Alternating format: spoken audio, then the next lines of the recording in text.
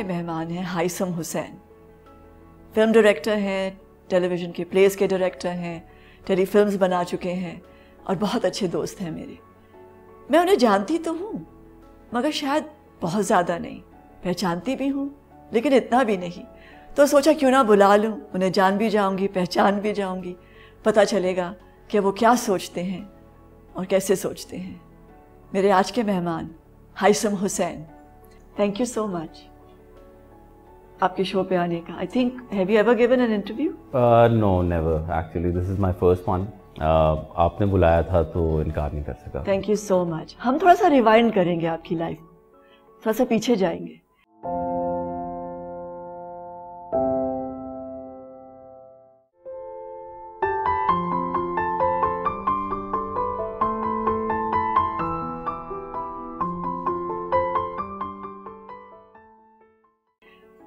मैं पर्सनली जानना चाहती हूँ कि आप कहाँ पैदा हुए, आप कितने बहन भाई हैं और आपके माँ बाप क्या करते थे। आपकी अम्मी क्या वर्किंग खातून थी या हाउसवाइफ थी? बट मैं समझती हूँ कि हाउसवाइफ कहना भी ज़्यादती है, हाउस मेकर थी। जी, 3 brothers and sisters। मैं सबसे छोटा हूँ घर में। सबसे लाडला? सबसे लाडला, यस, फॉर श्योर। बहन और भाई, इट्स वेरी इंटरेस्टिंग।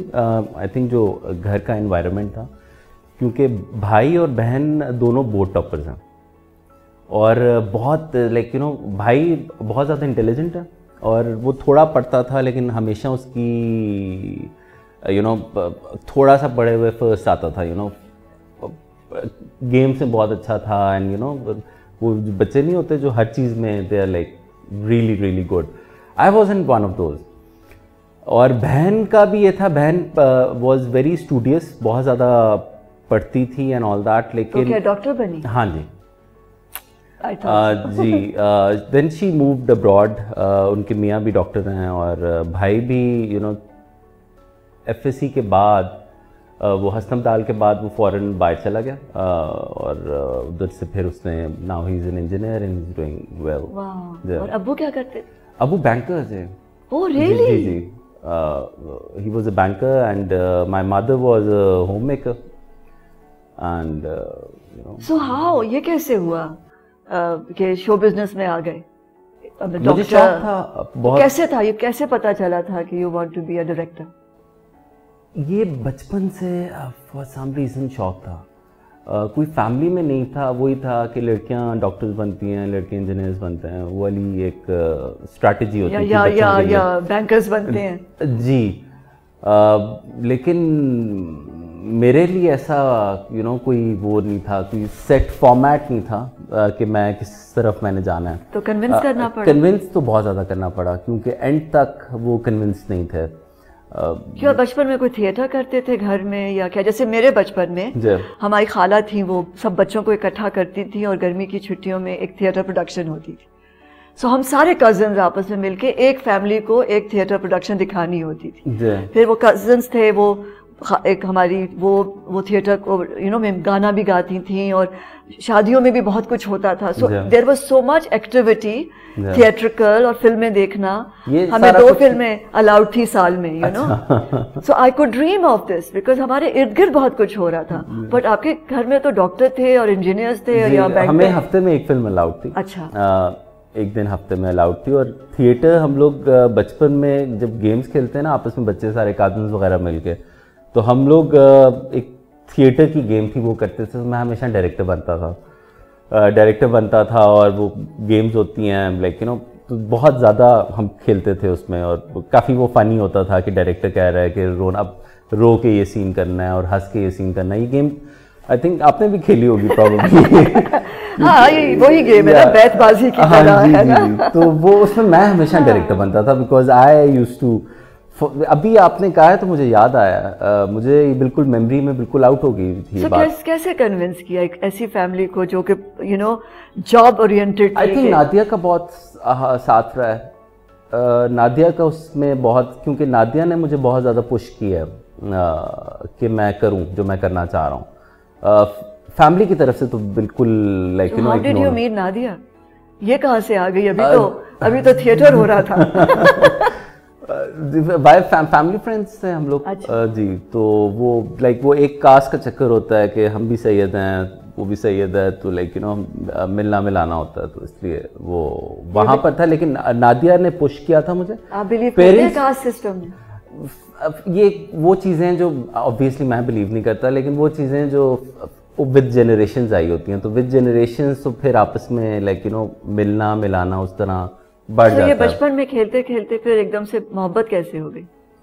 मोहब्बत का टाइम आई थिंक इंग्लैंड में आया था जब हम दोनों पढ़ रहे थे। ओह, ये इतनी पुरानी बात है। जी, ये एकदम से वो नहीं है कि जब काम कर रहे थे मिले, यानी ये बचपन की मोहब्बत है। जी, काइंड ऑफ बचपन जवानी कहते हैं जी, क्योंकि स्टूडेंट, क्योंकि मुझे तो बचपन ही लग रहा है, क्योंकि अगर वो साथ दे रही है जी जी जी, तो वो कहीं मोहब्बत परवान चढ़ रही थी उस सारे प्रोसेस के अंदर। हाँ जी, यू कैन से दैट। तो इन घर को मैंने यही बताया था कि मैं कंप्यूटर एनिमेशन कर रहा हूँ वहाँ पर। अच्छा। और इनको नहीं पता था कि फिल्म एंड टेलीविजन में हो रहा है। जी, तो पहले मैंने टेलीविजन में किया, फिर मैंने फिल्म में किया, और इनको नहीं पता था। दे थॉट कि मैं एनिमेटर बन रहा हूँ, तो प्रोबेबली एनिमेशन जो है एडवर्टाइजिंग में चले समथिंग विद कंप्यूटर्स। तो ये थोड़ा लाइक, क्योंकि हमारे पेरेंट्स की जनरेशन में ये कंप्यूटर्स और ये बहुत नया आया है, यू नो, तो इनको नहीं, उनको बस ये था कि कंप्यूटर है तो अच्छा बच्चा पढ़ रहा है, इनकी वो वाली थिंकिंग है। सीरियस जी जी जी जी जी। और थिएटर और फिल्म तो नॉन सीरियस है ना, ये तो हॉबी हो सकती है, साइड बिजनेस हो सकता है। पेरेंट्स का भी मैं उनके पॉइंट ऑफ व्यू से देखूं तो उनको वो होता है ना कि आप बच्चे के लिए परेशान रहते हो कि how is he going to support himself, you know, independent हो सके। अम्मी और अब्बू में से कौन सपोर्टिव था? दोनों नहीं थे, एक जितने नहीं थे, लेकिन अब जो है दे आर माशाल्लाह अल्हम्दुलिल्लाह, like you know they are so proud of me. So am I. Ji, so are we. We are very proud of you. तो लाइक यू नो वो आते हैं आपके ज़िंदगी में, लोग होते हैं जो आपके मेंटोर्स बनते हैं, आप उनसे सीखते हो, वो एक प्रोसेस चलता है। और जब आपका लाइक यू नो जिस तरह बालू माही लगी थी जब सिनेमा में, तो हर हफ्ते my parents wanted to go and watch the movie, you know, with television as well. उनका ये रहा है कि they always been very very proud. Nadia को अब कैसा लगता है? नादिया आई थिंक उसने मेरी पूरी जर्नी देखी हुई है, तो उसके लिए ये फील उस तरह नहीं है। We live a very normal life, you know. उसके लिए वो नहीं है कि वो एक यू नो उसका मियाँ कोई यू नो एक होता है ना, एक वो होता है, she hasn't married the famous me, you know, Haissam Hussain, but she's married the normal guy, you know, बचपन का साथी। जी जी जी। तो आप नॉर्मल हैं वैसे? Not at all. हैं? I think artists of any sort, चाहे वो पेंटर्स हों या शो बिजनेस में हों, एक्टर्स हों, डायरेक्टर्स हों, I don't think so वो नॉर्मल होते हैं। हाँ जी। क्योंकि I remember जब हम पहला प्ले कर रहे थे मुट्ठी भर मिट्टी, और उसके अंदर जो विजन था, क्योंकि I remember I used to keep coming to you और हम डिस्कस करते थे कि ये क्यों है। और मुझे याद है कवि साहब ने कहा था बार बार मत कूड़ा करो, एक बार कूड़ा करो, but I would come and ask you कि ये किस तरह देख रहे हो ना। एंड आई कुड सी कि you were seeing much more than all of us actors. I remember telling other actors कि उस पर ट्रस्ट करो ना, वो कर रहा है ना। आई थिंक उसको बड़ी पिक्चर का पता है। You know, when we shifted from one location to the other, so most of us were not very happy. But I said कि trust करो ना, उसको पता है ना वो कहाँ जा रहा है। And eventually you were a success. That did very well. Ji. But वो किस तरह आता है ये कि मैंने इस तरह देखता हूँ, मैं पढ़ता हूँ स्क्रिप्ट को और इसमें मुझे ये एक्टर्स चाहिए, ये कहाँ से आ गया? मुझे आई थिंक विजुअल जो है वो पहले का आ जाता है, समझ आ जाती है। जी जी, व्हेन आई रीड इट मुझे विजुअल पहले की समझ आ जाती है। और मेरे लिए सबसे बड़ा एक अर्ज होता है एक प्रोजेक्ट को करने का कि मेरा विजुअल कोई मुझे डिफरेंट मिल जाए, यू नो, मुझे कलर्स डिफरेंट मिल जाए। तो वो चीज़ लाइक यू नो थोड़ी एक तो किस तरह डू यू थिंक कि आप सारा, मुझे याद है मैं सत्याजित से जब मिली जी जी कैलकाटा में, तो उनको मैं अच्छी लगी एंड ही सेड कि आई C an actor in you. तब मैं एक्ट्रेस नहीं थी और मुझे बिल्कुल इजाज़त नहीं थी कि मैं एक्ट्रेस बनूं, ये मैं तब की बात कर रही हूँ। तो उन्होंने मुझे दिखाया कि किस तरह उन्होंने पूरी स्क्रिप्ट को साइड के ऊपर वो ड्रॉ भी करते थे कि उनके कैरेक्टर्स के कॉस्ट्यूम ऐसे होंगे, उनकी जैसे शतरंज के खिलाड़ी का उन्होंने मुझे दिखाया था, तो बाकायदा तौर पर उन्होंने अपने कॉस्ट्यूम्स उनके कैरेक्टर्स की कि किस किस्म के होंगे. So do you do that do you paint your characters, do you draw them? Ji, I am unfortunately not a great painter. अच्छा. लेकिन I paint everything on my mind. So do you write the details? I write the details, लेकिन लिखना जो होता है मेरा बड़ा abstract किस्म का होता है, वो सिर्फ मुझे समझ आ सकती है. So लेकिन हर आर्टिस्ट का एक different approach होती है towards work.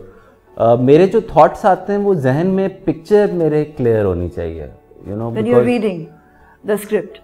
When I'm reading the script and while I'm working as well, because किसी भी एक सीन को अगर मैं करना शुरू करता हूँ तो मेरी पिक्चर मेरे लिए बहुत इम्पोर्टेंट है कि वो क्लियर हो.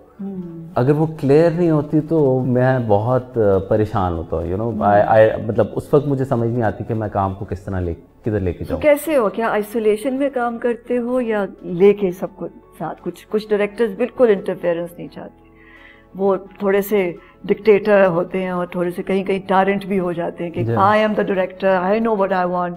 आर यू द टाइप जो बिल्कुल यू नो एवरीथिंग, और आर यू द टाइप कि आप साथ लेके चलते हैं और as you go along? Bit of both. अच्छा. I think a bit of both. With time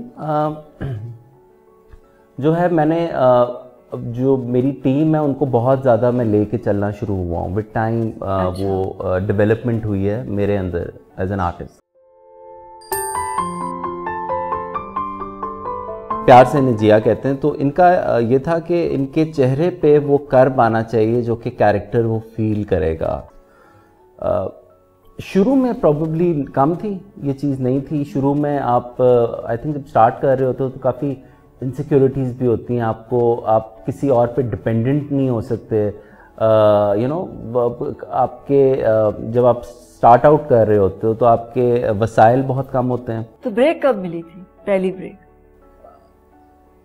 मुट्ठी पर मट्टी से लोगों को हुआ था कि जी हाँ जी एक टेलीफिल्म से आई थिंक एक वो चीज़ आ गई थी. फिर उसके बाद एक वो शुरू हो गया, रमज़ान सीरीज आई, चौधरी का चांद, देन नूरपुर की रानी केम, so like you know became easier for me.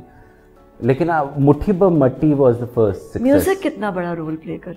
बहुत ज़्यादा. दास्तान में मैंने पूरे यू नो मैं चला जाता हूँ इंग्लैंड, चला जाता हूँ, गर्मियाँ वहाँ होती हैं मेरी. तो Samira was in Canada, I was in London.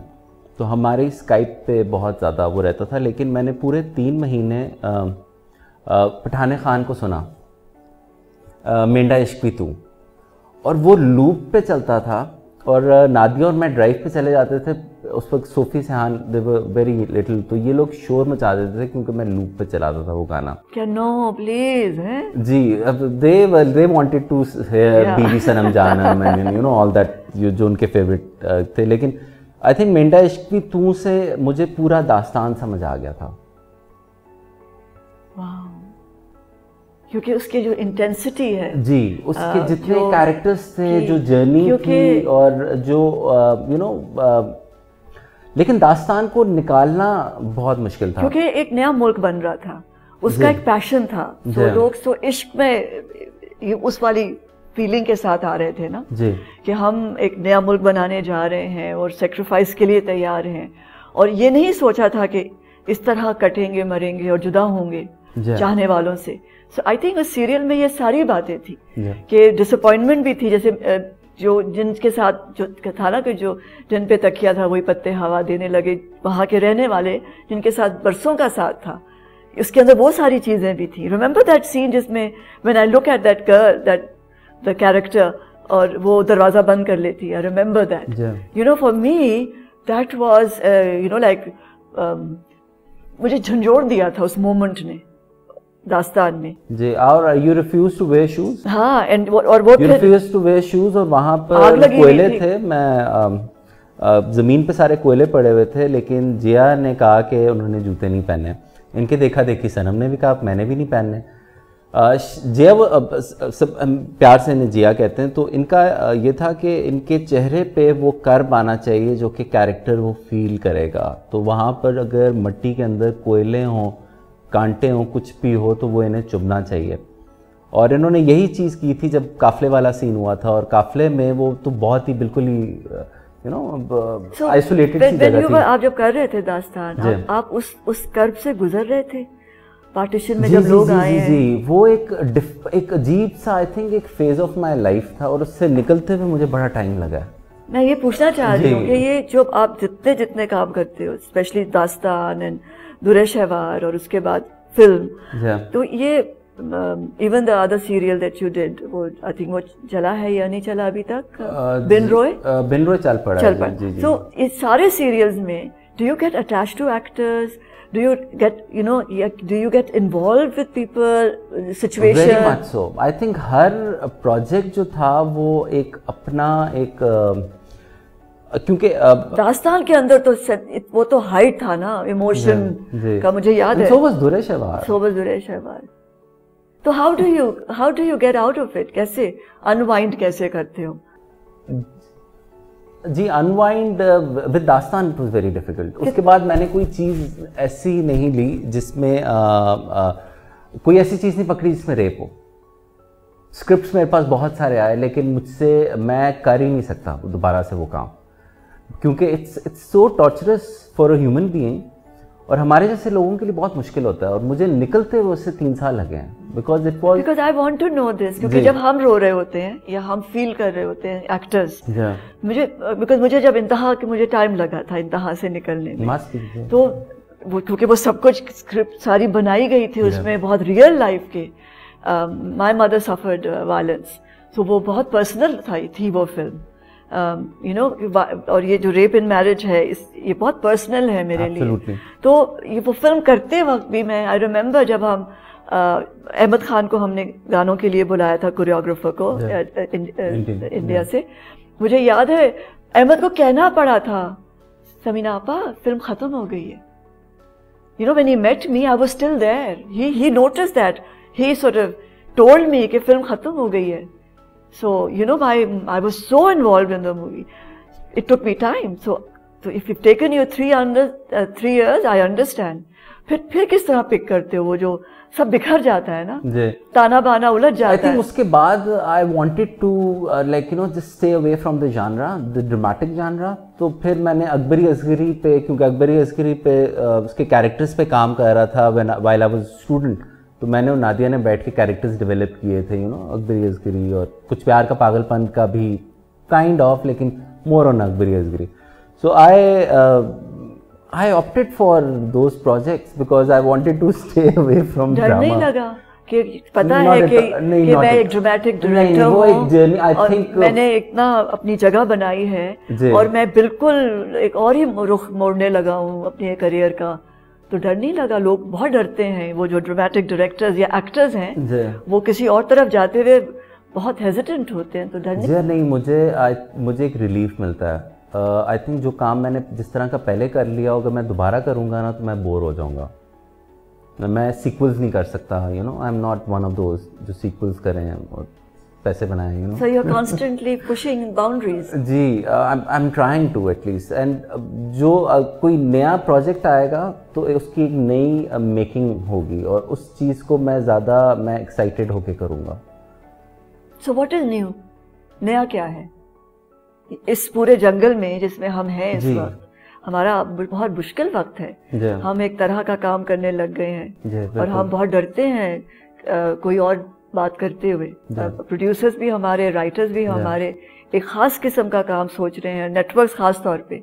उसमें नई बात क्या होगी जहाँ लोगों के अंदर ह्यूमन साइकोलॉजी पे थोड़ा ज़्यादा काम होना चाहिए। कैरेक्टर्स बहुत प्रेडिक्टेबल हो गए हैं।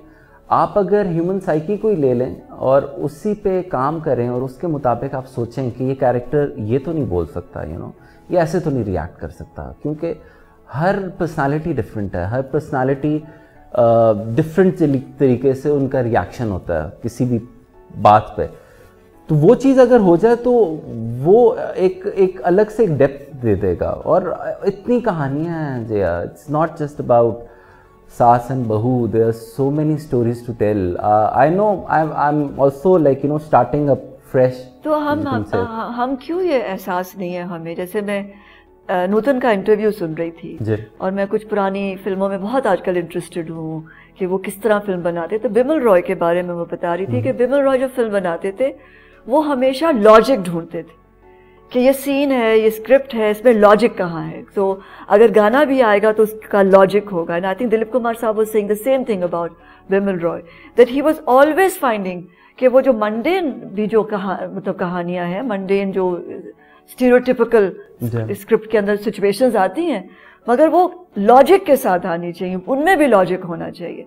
तो हमारे यहाँ तो अब हम लॉजिक नहीं ढूंढ रहे, हम तो किसी और ही तरफ जा रहे। पीटीवी के पुराने दौर में लॉजिक होता था और दास्तान में लॉजिक था, उस पूरी कहानी में लॉजिक था, दुरे शहवार में एक लॉजिक था, you know. So we work with logic. But अब जो मेरे पास जो स्क्रिप्ट्स आती हैं, आई एम श्योर आपके पास भी आती होंगी, डोंट यू फील कि सोचते क्यों नहीं है कि ये क्या, ये कैरेक्टर ये बोलेगा क्या? सभी सारे के सारे कैरेक्टर्स एक ही जैसी जबान में क्यों बोलेंगे? वो क्यों नहीं काम हो रहा? तो आपके लिए कि मुश्किल नहीं हो गया? मेरे लिए तो बहुत मुश्किल हो गया एज एन एक्टर। जी मेरे लिए उस तरह से मुश्किल है कि मैं किसी से कोई बना बनाया स्क्रिप्ट मेरे पास आए तो वो मैं कर नहीं सकता। तो मुझे अब खुद से स्क्रिप्ट पे अपनी ज़रा सी एक इनपुट, इंटेलिजेंट राइटर्स के साथ, लेकिन अपनी एक इनपुट थोड़ी सी रखते हुए शुरू से ही, तो वो तो फिर तो वो गैप नहीं आ जाएगा जहाँ तो आ रहा है। सब लोग एक रोजाना काम पे जाते हैं, रोजाना। हाँ जी। और एक सीरियल खत्म होता नहीं है तो दूसरे पे ऑलरेडी जा चुके होते। इस पूरे साइकिल के अंदर हाइसम हुसैन कहाँ स्टैंड करता है? आई थिंक मैं हर बंदा अपना एक करियर का एक ग्राफ बनाता है। I won't say like you know this is the graph for everybody, it's just the way I chose it to be. I want to work on a project जिन पर मैं पैशनेट हूँ, जिनसे like you know मुझे कुछ सीखने को मिले। मेरे लिए वो चीज़ बहुत इम्पोर्टेंट है। बॉक्स ऑफिस नहीं, box office that was surprising for me. हर इंसान का अपनी सोच है, उसने अपना करियर लेके जाना है। This is the way I see it. Kitchen का क्या बनेगा? किचन चलता रहता है, किचन का कुछ ना कुछ हो जाता है क्योंकि ये भी तो एक बहुत बड़ी बात कही जाती है ना, किचन का हो जाता है। किचन में you don't have to be like you know there are other ways to earn money, you know you can say that like there are other ways to like you know आप इतना dependent, क्योंकि जो हम mediocre काम करते हैं तो फिर हम किचन पे ब्लेम कर देते हैं ना। जी तो फिर वो सर उठाकर किस तरह रहोगे कि मीडियोक्रिटी से सर उठा, एटलीस्ट पूरे फुल तो बॉडी तो आपकी नहीं बाहर आ सकती क्योंकि हमारा एनवायरनमेंट ऐसा नहीं है। बट अगर सिर्फ सर उठा के ही, गर्दन बाहर निकाल कर ही मीडियोक्रिटी की दलदल से अगर आप बाहर थोड़ा सा निकल आए, how are you going to? Because वो तो फिर बहुत एक प्रोजेक्ट से दूसरे प्रोजेक्ट में बहुत वक्त लगेगा। जी अभी तक जो मैंने किया है, जितना काम किया है, उसमें टिपिकल कोई रवायती प्ले नहीं था। यू नो ऑन ज़ारा, एक नई सिंड्रेला, दुरे शेवार, कुछ प्यार का पागलपन भी था, अकबरी असगरी, दास्तान, इश्क गुमशुदा, नूरपुर की रानी, यू नो चौधरी का चांद। This is all I have done. तो फिर ये बहुत बुरी बुरी स्क्रिप्ट पढ़ के फिल्म डायरेक्टर बने या पैशन? अच्छा, दीज वर गुड स्क्रिप्ट्स जो मैंने की हैं, और बीच में जो बुरी बुरी आई या बुरा एक्सपीरियंस वो मैंने नहीं की। और वो आई थॉट के वो बुरी होंगी, कुछ बहुत अच्छी निकली, यू नो उनको टीम अच्छी मिल गई थी एंड ऑल दैट। कुछ जो मैंने सोचा था बुरी हैं वो बुरी निकली। लेकिन फिल्म कहाँ से आई? फिल्म मैं करना चाह रहा था, फिल्म टेलीविजन डायरेक्टर, फिल्म जिद बन गई थी। फिल्म जिद थी। फिल्म ये था कि फिल्म पहले 2-3 प्रोजेक्ट्स में मैं इन्वॉल्व था, लेकिन प्रोजेक्ट स्टार्ट नहीं हो सके थे। तो फिर एक जिद थी कि अब करनी है, चाहे कुछ भी हो जाए। तो was it to prove a point to yourself or somebody else? No, to myself. I don't care about other people. It's just to myself because I wanted to prove it to myself that I can do it. And you know, जो अभी आप पुरानी movies की बात कर रही हैं and all that. You shot Lahore so beautifully. Thank you. It was so beautifully. इतना खूबसूरत इस्तेमाल करना शहर को इस्तेमाल करना नहीं आता हमारे यहाँ। हम बाहर भी जाते हैं तो आप घरों के अंदर ही शूट करके आ जाते हैं। किसी शहर को इस्तेमाल करना, आई थिंक महरीन ने किया दोबारा फिर से में, and I think you did it in बालू माही।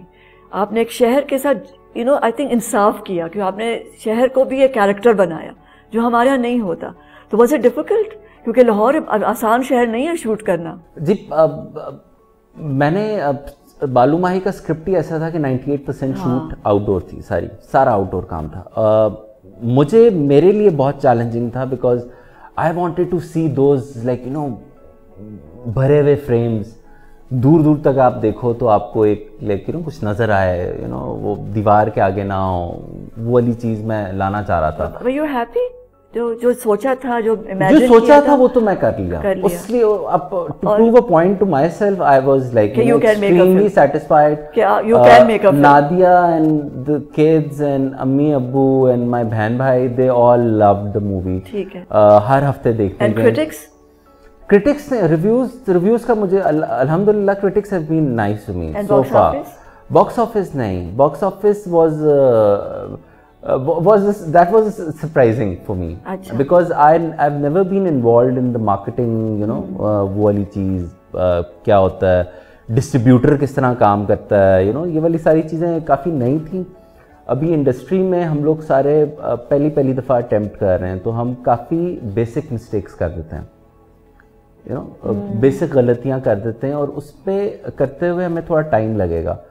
आई थिंक फिल्म का रिलीज विद PSL उसी दिन रिलीज हो रहा है जिस दिन आप फिल्म रिलीज कर रहे हो। That is not very smart. This should have been release, छोटी ईद पे रिलीज होती तो विद द अदर फिल्म्स, तो ये काफ़ी, क्योंकि फिल्म अच्छी थी। फिल्म के लिए मैं बड़ा वो था कि मैंने पहली फिल्म ही काम की फिल्म बना दिया, बिकॉज सूडो इंटेलेक्चुअल एक अप्रोच थी जो कि बहुत ज़्यादा कॉमन थी हमारे मीडिया में। वो ये था कि टेलीविज़न डायरेक्टर्स जो हैं उनकी फिल्म भी टेलीविज़न की तरह क्यों आती है, और ये हर बंदा कहना शुरू हो गया था विदाउट एनी सोचे समझे बगैर ये बात लोग कर देते हैं, इस तरह की। So will you work with the same team?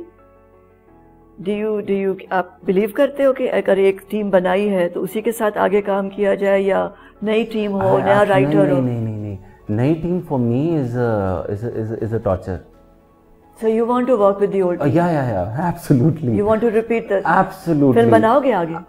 बना रहा हूँ और वो टेलीविजन का क्या होगा? वो भी तो आपकी टेलीविजन भी कर रहा हूँ। टेलीविजन मेरे 3 प्रोजेक्ट्स हैं जो डिफरेंट स्टेजेस में हैं, और टेलीविज़न मैं करना चाह रहा हूँ और पूरी तरह से करना चाह रहा हूँ, और वो करूँगा जब वो स्क्रिप्ट्स कंप्लीट हो जाएंगे, जब प्रोजेक्ट की बारी आएगी। तो अब क्या, मतलब कैसे स्क्रिप्ट क्या आउटलाइन क्या होगी, क्या चूज़ करोगे? कोई साइकोलॉजिकल? आई रिमेंबर जब हमने वो किया था मोहब्बत वाला, do you remember how intense that was? इश्क क्या था? इश्क गुमशुदा, है ना? That was very intriguing. Very intense. Yeah. So would you go into that, into a psychological, emotional, or would you go for a comedy? देखिए, comedy भी आए तो उसकी कोई सेंस बने, उसका कोई रीजन बने। On Zaara was a comedy, लेकिन ऑन ज़ारा में कैरेक्टर्स वो सारे जो थे बड़े दे were all characters and they are remembered, जो कैरेक्टर्स अपनी पर्सनालिटीज़ की वजह से। तो कॉमेडीज भी आप इंटरेस्टिंग और बड़ी अच्छी कर सकते हो। तो फिल्म बना रहे हैं कॉमेडी? फिल्म डिफरेंट जानर्स पे फिल्म बन रही है। द फर्स्ट फिल्म जो कर रहा हूँ वो ज़रा सूफीज़म पे, तो अच्छा। So what is success for you? Success क्या है?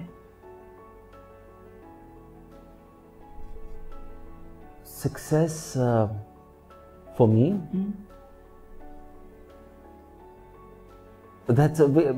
it's a kind of a question जो मेरे जैसे बंदे से नहीं पूछना चाहिए, बिकॉज आई थिंक सक्सेस ये है कि आप वो काम करो जो आप ज़िंदगी में जो आप काम करना चाह रहे हो, और आप घर आओ और आप सुकून से सो। That is success. For me that is success. So coming back to your wife और अपने बच्चों के साथ वक्त गुजारना, absolutely, parents के साथ giving them time, that's success. And failure? Failure ये जब आपके पास बहुत कुछ आ जाए, क्योंकि इंसान खुद से तो बहुत हाथ पैर मार के कुछ ना कुछ तो कर ही लेता है, तो आप जब पीस ऑफ माइंड ना हो आपका, क्योंकि पैसा और हिट्स, नंबर ऑफ हिट्स आपके कितने हैं, या आपने पैसा कितना बना लिया है, या आपकी प्रॉपर्टीज़ कितनी है, आपका बैंक बैलेंस कितना है, ये आपका पीस ऑफ माइंड नहीं मुहैया करता ये चीज़। तो आई थिंक कंटेंटमेंट जो है वो बहुत इंपॉर्टेंट है, वो एक सक्सेस है मेरे लिए। घर में कितना इन्वॉल्व होते हो? Are you the guy who is interested in the interior? कि इस तरह होना चाहिए? Because I've seen you, so that's why I'm asking you this question.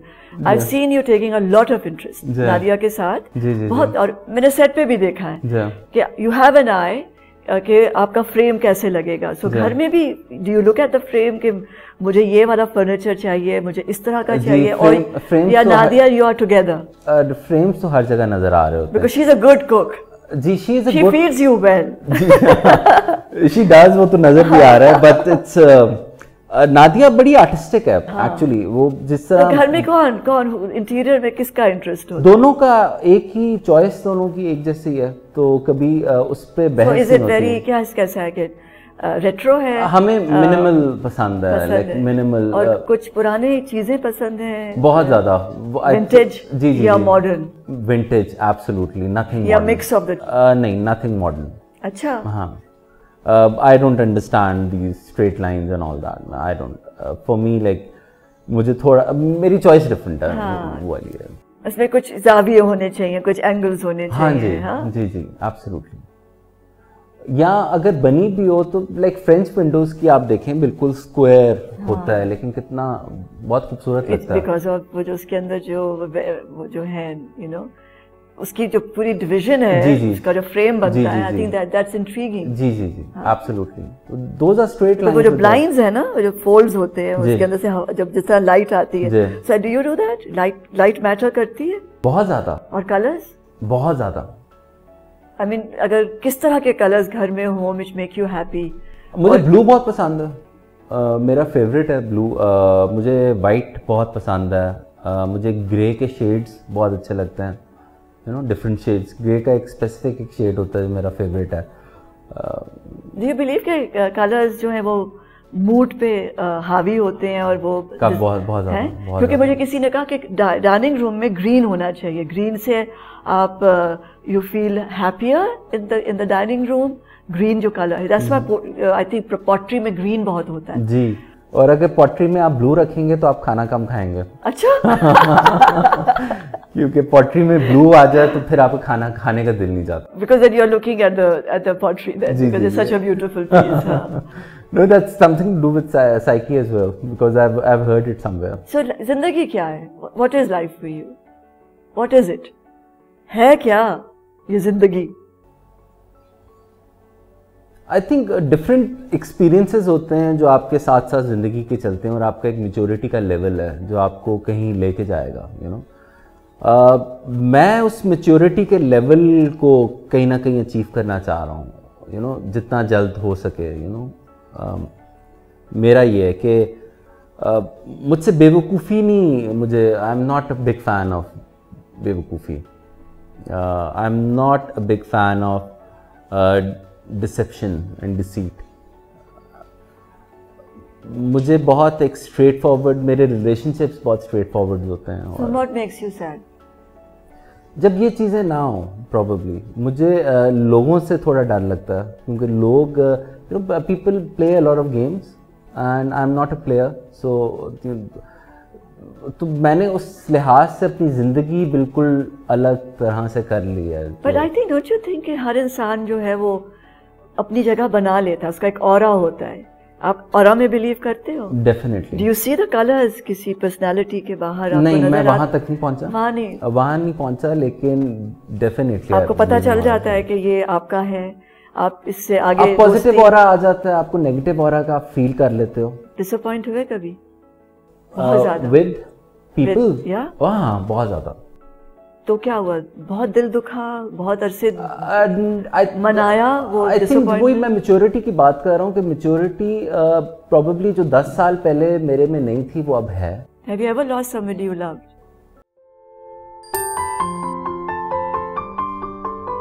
बाकी लोगों के मुकाबले में आप में कितनी ब्लेसिंग की गई है? मतलब जिस तरह संडे को आए सिंपल के बच्चों के साथ, नादिया के साथ मैं जाता हूँ अम्मी अबू की तरफ. My grand parents I have been very close to. या how did you handle that? Because मुझसे तो नहीं होती, मुझे तो समझ ही नहीं आती कि ये मतलब अभी आप हैं, आप और अभी और उसी लम्हे में आप नहीं. You don't believe it. आप हाउ डू यू हैंडल?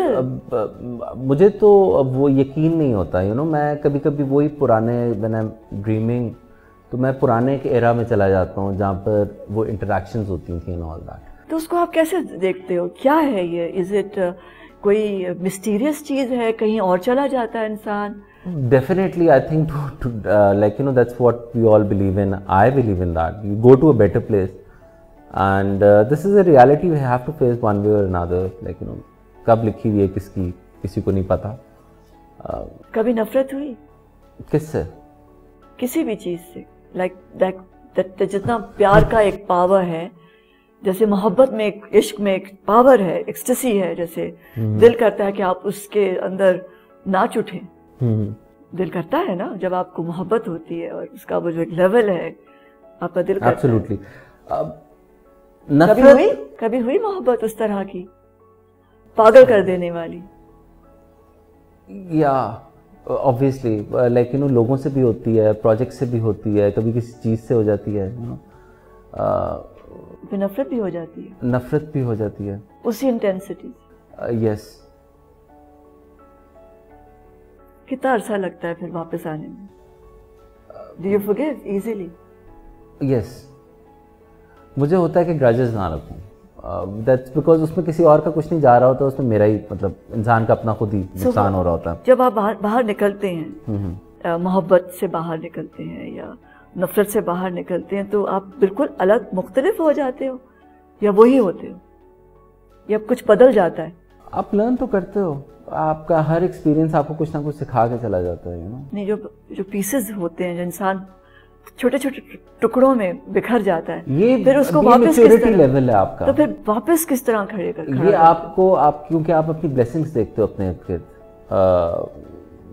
जो आपकी ब्लेसिंग्स हैं आप उनमें अल्लाह ताला का शुक्र अदा करते हो. देन यू फील के बाकी लोगों के मुकाबले में आप में कितनी ब्लेसिंग की गई है. मतलब जिस तरह संडे को आए सिंपल के बच्चों के साथ, नादिया के साथ मैं जाता हूँ अम्मी अबू की तरफ.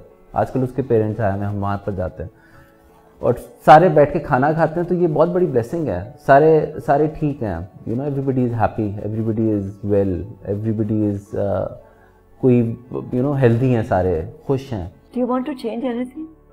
कोई चीज़ ज़िंदगी के बारे में बदलना चाहते हो? यस, मैं चाहता हूँ कि यू नो, मैं थोड़ा सा शहर से बाहर रहूँ, जहाँ घर बड़ा हो, जहाँ दरख्त बहुत ज़्यादा मैं लगा सकूँ. ये मेरी ड्रीम है. लेकिन यू नो, अनफॉर्चुनेटली शहर के अंदर दरख्तों का होना कितना ज़रूरी है. Remember I was talking to you कि जब दरख्त छटते हैं या काटे जाते हैं तो दिल दुखता है. एब्सोल्युटली. तो लोगों को क्यों नहीं समझ आती कि दरख्त जो हैं वो साथी हैं, जैसे फैमिली है आपकी, उसी तरह दरख्त भी आपकी फैमिली है. और आपने सांस लेना है, आपको एक मेन चीज़ चाहिए, आपको सांस लेना है जो आपके लंग में जाना है, हर सेकंड जाना है. यू नो, तो इस चीज़ को आप रियलाइज़ ना करना और काट देना, because it takes 50 years for a tree to grow again. You know, क्या बदलना चाहोगे?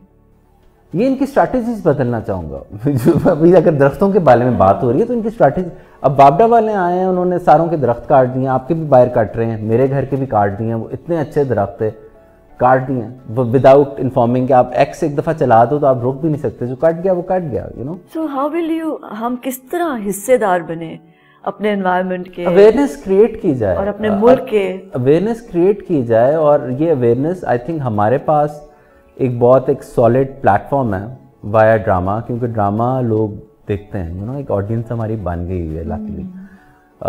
अवेयरनेस क्रिएट की जाए. अब ये इमरान खान का जो वहाँ पर हुआ है, जो tsunami, billion tree tsunami, I think पहली दफ़ा पाकिस्तान में किसी ने पॉजिटिव एक स्टेप लिया है. तो लोग तो इमरान खान को जो भी कहें, मेरे लिए वो लीडर है, बिकॉज उसने दरख्त लगाए हैं. अगर यही सोचें कि 50 years आगे वो लैंड क्या होगा, वहाँ पर मौसम क्या होगा. कभी दरख्त को हग किया?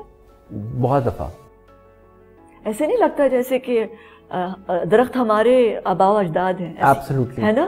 एक एज देखी होती है एक दरख्त ने, एक उम्र देखी होती है, और वो फिर आप फील करते हो उसके नीचे से दरख्त के शाखों के नीचे से कितना जमाना गुजरा होता है, कितने लोग गुजरे होते हैं. So they have better memory than we human beings. Absolutely. है ना? Absolutely. Thank you.